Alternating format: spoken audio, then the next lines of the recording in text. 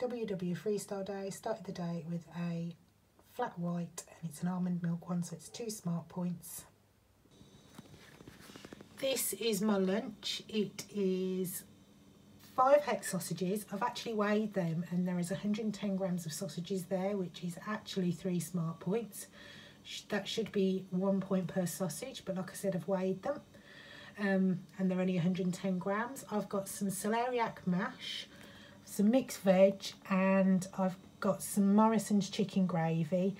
I measure that out dry, so 5 grams is 1 point, 10 grams is 2 points. So I've measured out 10 grams and just added a bit of water because I like it quite thick.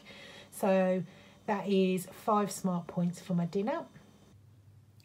My afternoon snack is 3 portions of the butternut squash and chorizo frittata that I made the other day, so that's 3 smart points. This is my tea tonight. I've had 2 of the Aldi giant crumpets. They weigh 168 grams for the 2, so that is 9 smart points. I have also used some of the Skinny Food Company's strawberry jam, which is absolutely lovely. There is 31 grams worth of jam on there, so that's quite a bit of jam to cover that. I have found a bit of a discrepancy with the jam.